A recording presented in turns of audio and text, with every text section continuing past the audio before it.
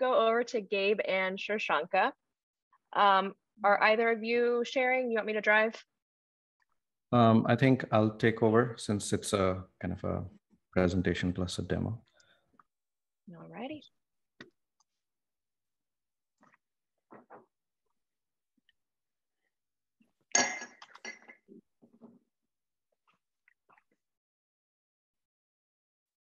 All right, so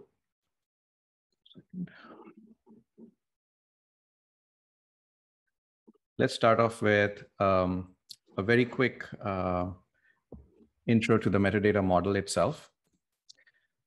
The thing Gabe and I are going to amaze you with is how we're able to do no-code extensions to the metadata model and have both the server and the UI react to it without you having to write a single line of code.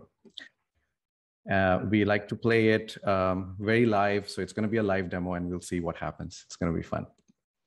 All right, before we get started, quick intro to the metadata model itself, because a lot of people probably are familiar with the metadata model, but some of you might be newer. So it's not a surprise that DataHub models metadata as a graph. There are nodes in this graph, which we call entities. These could be things like data sets, charts, dashboards, users. John just went through a bunch of examples of lineage between entities. And entities contain properties, facets, or we call them aspects. Aspects are groups of information that go together. For example, a chart has information about it. And so we've got an aspect called chart info. And it's got a bunch of things in it, like name, description, last updated, blah, blah, blah. Similarly, we've got another aspect called ownership. Turns out to be a very popular aspect. It is attached to a lot of entities for good reason. So this is how entities and aspects kind of relate to each other and form a sort of document-oriented model. And then the graph comes together when aspects produce relationships and connect entities to each other. So for example, a chart info aspect might include things like who are my inputs or who are my outputs, or dashboard info might include those things. And that's how relationships get created and these entities get connected up into a graph. So that's very brief intro to metadata model. Go read the metadata model guide that I've linked below to get a better understanding and ask us questions on Slack. We also talked about how you emit metadata model, emit metadata that corresponds to this metadata model. The original approach, it's still supported, was to emit these really big snapshot MCEs. And these are monolithic, large schema events that have the whole metadata model essentially captured in one single event. Very hard to work with, very hard to extend, somewhat fragile, because every time you perturb the metadata model, this one giant schema file kind of changes. The new way that we are recommending everyone move to, we've moved to it in the open source code for sure, is using a YAML-based registry to describe how entities are connected up to aspects, so kind of wiring up this metadata model together. And then using MCPs, which are basically skinny metadata change proposal events, to emit metadata about the change that just happened. So for example, if you want to emit chart information for a chart, so the chart info aspect attached to a chart entity, you would emit a skinny MCP that just has the chart info aspect attached to the chart entity arm. We'll get into it in just a bit, but I just wanted to give a quick, brief intro to how the metadata model works and how you emit metadata around it. All right. So as you know, the DataHub metadata model is pretty big. It's pretty complex. I encourage you to go explore it. There's so many entities in there and so many relationships, and we're continuously adding more. However, it's never enough. People always want to model one more thing or two more things, or they have a slightly different opinion for how something should be modeled. And today, the way that companies, individuals, everyone extends the model is by forking the repo, adding new models to the existing model tree, adding annotations.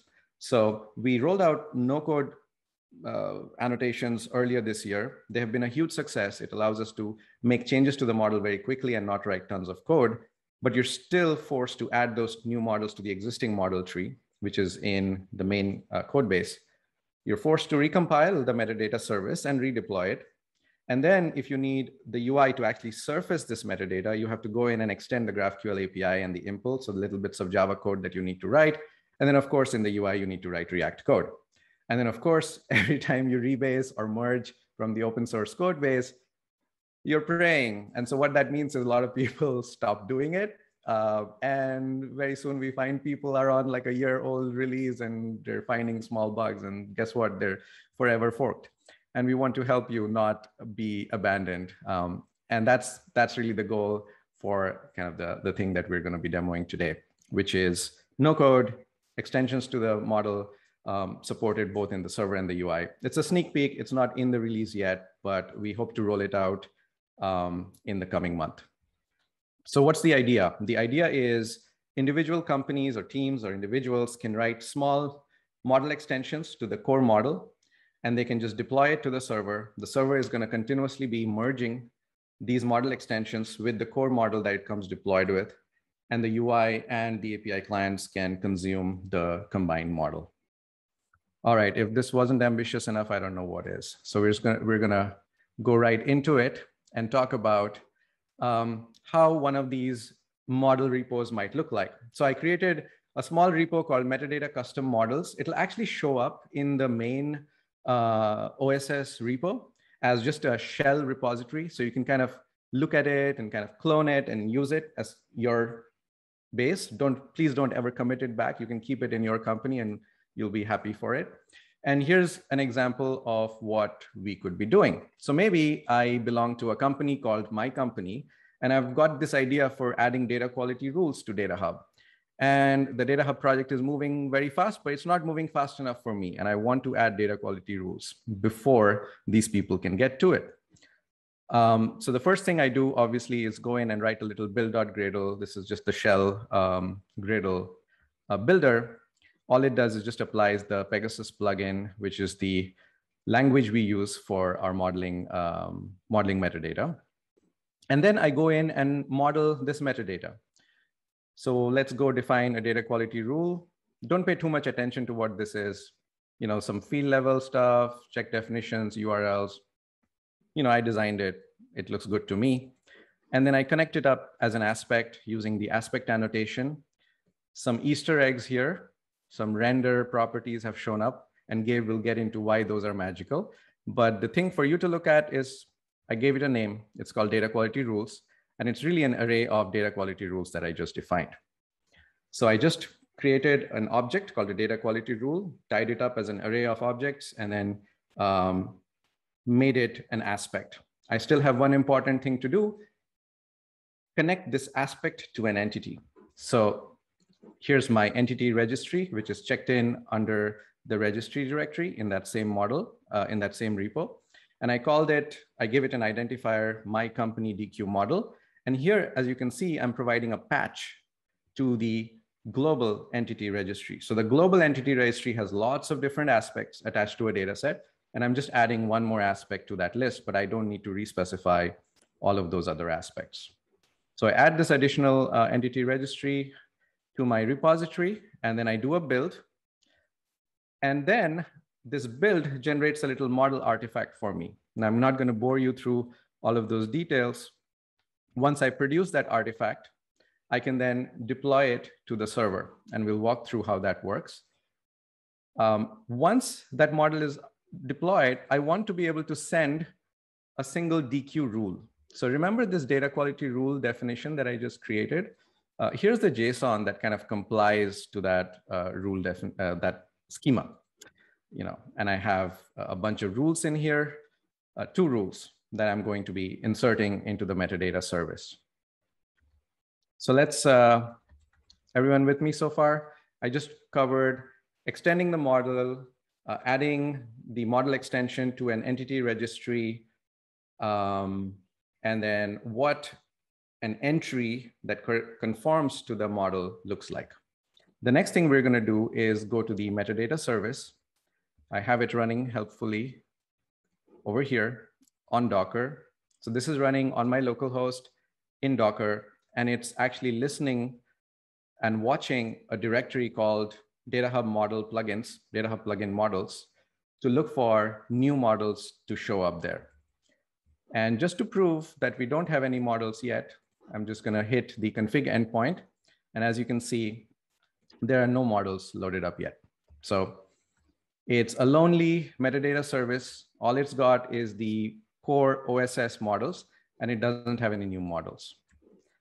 Now what I'm going to do is take the model artifact that I built from the repository and just copy it over. So I've got this .datahub plugins models repo, models directory, which is empty. And my custom model after building looks like this. It's got my company DQ, which is the identifier. It's got a version identifier. And then in there, it's got a lib directory, which contains the compiled data templates. And it's also got that patch entity registry inside it. So what I'm going to do is just copy it bravely into the models directory. All right, done. Now let's see if our guy or gal or them picked it up. Looks like did. Registries have been discovered. They're getting loaded up. And let's check through our config endpoint. Oh, that doesn't look good. Let's see.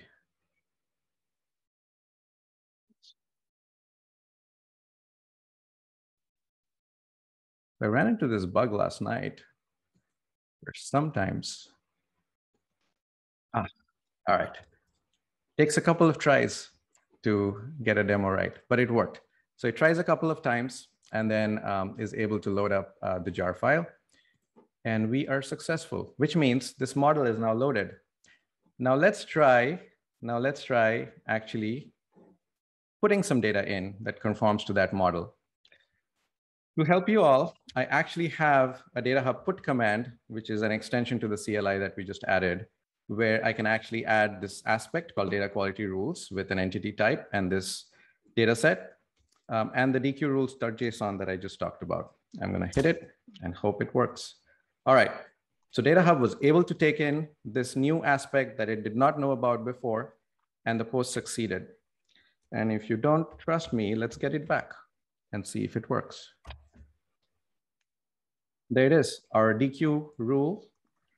My company's DQ rule is stored in DataHub, and DataHub is happily serving it now.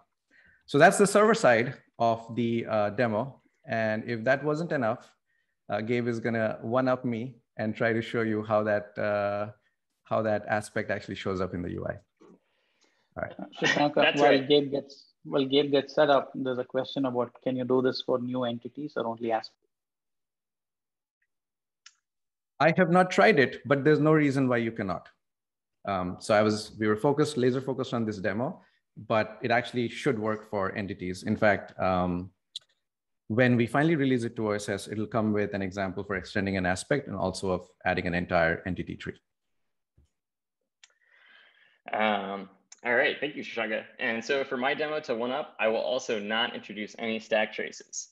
So let's go back to that model that Shirshanka was demoing before. Can everyone see my screen? Yep. Okay. So here we introduced these data quality rules, but we also introduced a little render spec. And this is going to tell the UI a little bit of information about how to default render these aspects. So what we wanted to do, getting the data into DataHub is one thing, but making sure that your users can view it and access it is equally important. So we're introducing a couple different ways that you can render your aspects depending on the format of the data. So there's a tabular data format, and this is for an aspect that is a list of something. And then there's also a property bag style render. And this would be more for aspects that are just a lot of properties rather than a list of elements. We're also going to be driven by community feedback to understand what are the common types of aspects that we need to render. And we'll probably build out a few more default renderers for different scenarios to make sure that the majority of metadata cases can be covered by these default renderers. So for our data quality rules, we picked tabular, and then we also just gave it a display name so that we'll know what to show in the tab. And then let's go over to the UI, and we can see here, if I go to this, we've ingested a few data quality rules on the logging events dataset, and then we'll see a DQ rules tab appears, and it's this tabular data. We also have a couple fun little Easter eggs. So if we see a URL, we'll render it as a link. Booleans will translate to human readable, and then we'll probably introduce a few more fun render types as well. Then just to demo what another render might look like, I included also a aspect with properties. And this just here, you can see the property names and then the values on the right-hand side. And just to reiterate, this was done not through editing any React code or any Java code. All Shirshanka needed to do was extend the metadata model with those few PDL elements, send that package over to his server. As soon as it succeeds, he can ingest that JSON payload, and then it's going to show up in the UI just like this, and it's going to look just like any other aspect that we've ingested. It'll look to users, just like it's part of the metadata model. And if these two render formats don't work for you, we also will have a default fallback, which just renders the payload of the aspect as plain JSON. So just to bring it all home, here are the few short steps that you need to do to extend that metadata model. So clone the repo, as Shirshanka said. You'll add your new models to this custom model module, and add the models and change that YAML file ever so slightly. Build and create a jar, and then deploy it to your metadata service, using whatever method works for you. And we'll provide some examples. Add those UI annotations to get your free automatic rendering. And then you're good to go. You have your new metadata models in DataHub. In terms of future work, right now, the API is weakly typed. So if you want to request that data from the GraphQL API, we'll just return a JSON blob of here's your aspect and here's the data. But what we want to let you do is provide custom GraphQL types and mappers so that you can have a strongly typed GraphQL endpoint for your aspect that you're adding. This way, callers can have those strongly typed guarantees. In phase 2, we're going to want to generate those GraphQL types off of the PDL. So you'll actually, for free, get a strongly typed GraphQL API with these custom metadata models. And then phase 3 is going to be, we'll have a REST API in addition to GraphQL types as well. So that's what we've got. Again, Shirshanka said this is going to drop sometime next month. And we really look forward to hearing your feedback and then continuing to iterate on this with the community. So thanks. Back to you, Maggie. Awesome. I hope that got everybody's heart rate going this morning.